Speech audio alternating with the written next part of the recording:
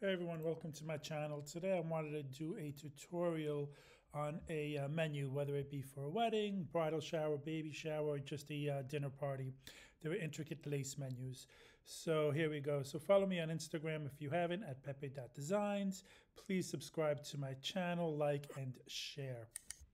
These are the menus that I was talking about earlier. This is the finished product, but I'll put another picture at the end of this video. As you can tell, they're beautiful lace intricate detail. All right, let's go ahead and open up Design Space, go under Images, and type in lace. Now, I've already purchased this particular one. I did a job last season for a bridal shower menu, and I've already purchased it, but you can definitely buy a lace motif or download one online. We're going to go ahead and remove all these sections that we don't need. I'm just looking for that top part, so I'm deleting all the other sections that I am not using at the moment. You can tell it's all one section. I'm going to go under the shapes, pick up a shape, and align it on the bottom. I do not want those little holes up there. I just want that top part. So I'm going to just try to size it correctly. Okay. And make sure it's aligned correctly before you slice it, and then go ahead and select all, slice. Okay, now we're going to remove that section. We no longer need that part. Now there's two sections here. Again, I just want the top part. The bottom part is beautiful, but it's not what I need for this project. Go ahead and get another square, another shape here, and just go over that section that we don't need. Select all, slice, and delete that. And here's the top section that we're looking for. Go ahead and get another shape, another square, and you're going to align it exactly right underneath that lace section. And you're going to just drag it out and make sure it's centered and the size that you're looking for. This particular menu is, I believe, 4.5 inches wide by 9 inches tall in total with the lace, not the printable section. Okay, so go ahead and expand that out. And we're going to select all,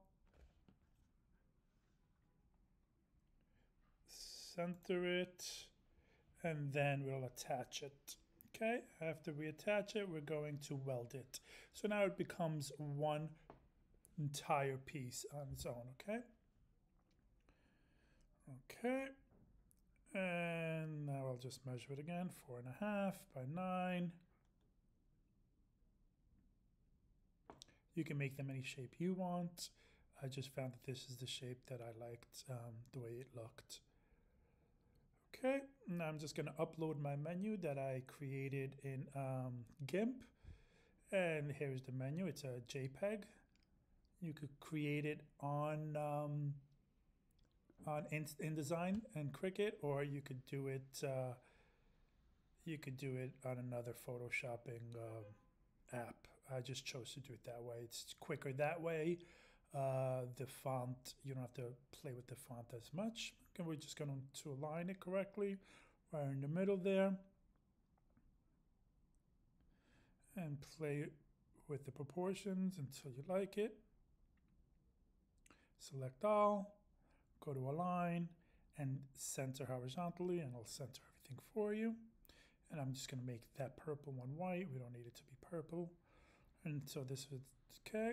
Now it's all cohesive. I'm going to add the text here because I didn't have it on my main menu. And this is just a couple's initials. Okay, LNG.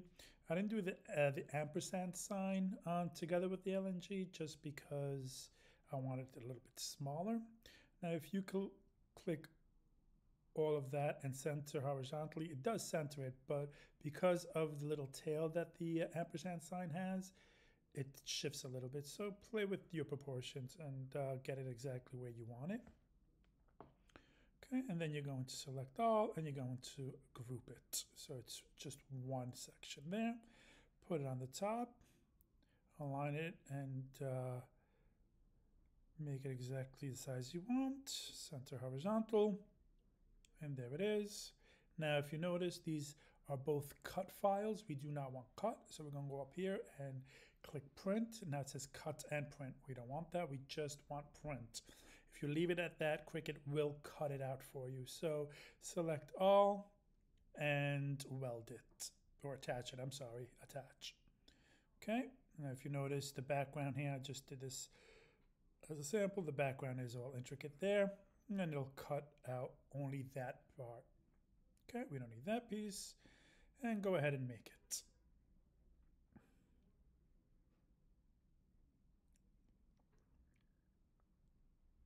Okay, perfect. It's exactly what I want printed.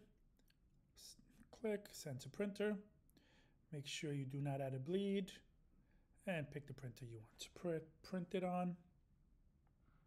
Okay, and click print. And there's the printed item. I think I need some toner, but for this purpose it's fine. And there it is. Those are the guidelines that Cricut is going to look at. Okay, and just make sure you align it correctly. The paper's on the cutting mat. I use a strong grip mat just because it's an intricate cut and you want the adhesive to grab onto that. Okay, make sure it's the material is based on what you're looking for. I have light cardstock. This is, I think, is a 65 pound paper. Okay, and now we're going to just send it to the machine. I'll just speed up this process. And you can tell it's intricately cut. Sometimes the paper does rip depending on the issue, but that's not a problem. We could just push it back. Those are just the cut lines. Make sure that it's completely down, and then you're just going to remove it. Sorry, this is one-handed, and there's the finished product. Sometimes there are some little intricate pieces that just did not come off on the mat, so if you just get your weeding tool. I use the back of the cutting mat to do that. Sorry, the lighting is a little off there, but you get the picture.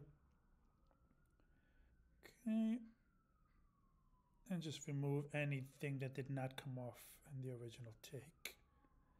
And there you guys have it. It's a beautiful, intricate menu. You could do this with anything, either lace or flowers, names. You could cut out the L and the LG if you wanted. Just cut out the initials. It makes for something extremely a little bit more detailed than what you would normally get from a catering company. Take care, guys. Don't forget to subscribe and follow me on Instagram at pepe.designs.